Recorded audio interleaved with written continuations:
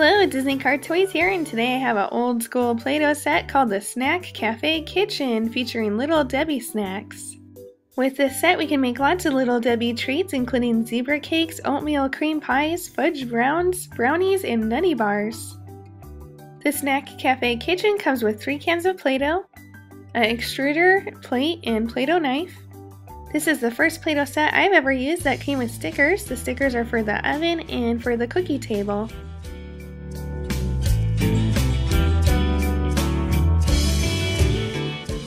This set is super fun. In the oven you can press your cookies, and then on the cookie table underneath are some cookie molds. We have 1, 2, 3, and 4 treat molds. Let's get started. I'm going to make the zebra cakes first, and what we need to do is just roll out some dark brown Play-Doh for the stripes, and then we want to lay the stripes of Play-Doh in the little etching inside the zebra cake pan. This is kind of hard to do. You got to be pretty careful and make sure you have it lined up right. I put all the zebra stripes in the pan now, so we can add the white Play-Doh for the cake. Now that everything's loaded up in our cooking tray, we can put it in the oven and push it down with all your might. Now let's open it up and see how our zebra cake turned out. We'll rip off some of this extra Play-Doh here.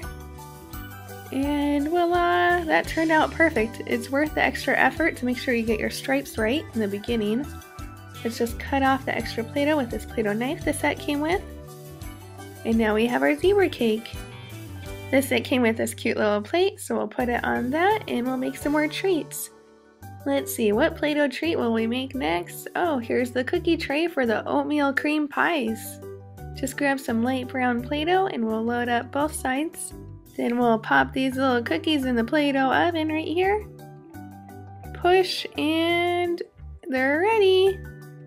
Let's pull it out and check them out. And they are looking good, great.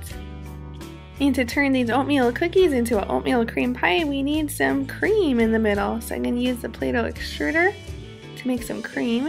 It kind of look like pieces of gum, but we'll rip them off and fill in between the cookies some cream. And then just put the cookies together like a sandwich, and we now have our oatmeal cream pie. The next Little Debbie treat I'm going to make is the nutty bar, and this one's really easy. You just put in the tray some dark brown Play-Doh, and then pop your nutty bar in the oven, and it keeps on sticking to the top. Okay, let's pull it out. And here it is. See, that one was easy. And all you need to do is cut off the extra Play-Doh with a knife, and then add your nutty bar to the tray. I'm next going to make my favorite Little Debbie snack, which are the brownies. And this colorful Play-Doh didn't come with the set, but since this is my favorite treat, I'm going to just use my own Play-Doh for this. The fudge brownie has the colorful chocolate chips on it.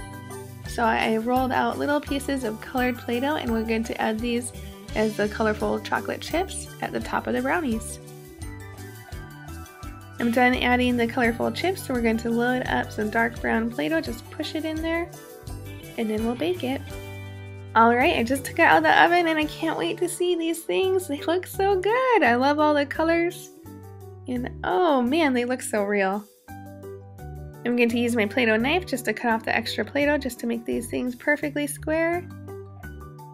Oh boy, look at these things. They look so good and they look so real. Even the texture of the Play-Doh is just like the Little Debbie brownies. And even though everything looks so real, the box does say fun to play with but not to eat. Bummer. Well, I'm running out of room on my treat plate, so here's another plate and we'll just put it on top of these Play-Doh cans here. We've made 4 Little Debbie treats so far and we have just 1 more to go. The last tray we're going to use is this tray for the fudge rounds. For the icing on the fudge rounds, I made more strips of Play-Doh, but this time light brown, and I'm going to load it up in the tray. Once all your icing is in the mold, just drop in the dark brown Play-Doh to finish off the cookie. Then we'll pop these things in the oven at 350. Oh, just kidding. All you need to do is push it. And let's see how these guys turned out. Here they are. Oh, looking good. I love the little stripes on them.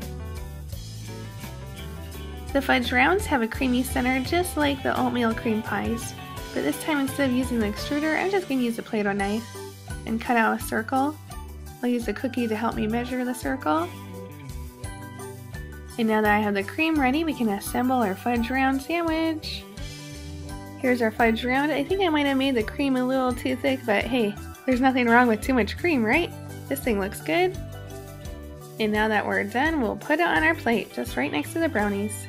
Here are all the little Debbie Play-Doh treats that we made today. I just love old school Play-Doh. This is awesome. Which one's your favorite treat?